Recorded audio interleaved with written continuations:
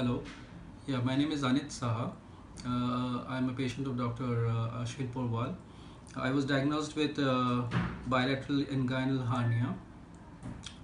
I'm a resident of Thane, and while in Thane, I had gone through various consultations. At the end, I came to Dr. Porwal after reading through an entire report in the Times of India.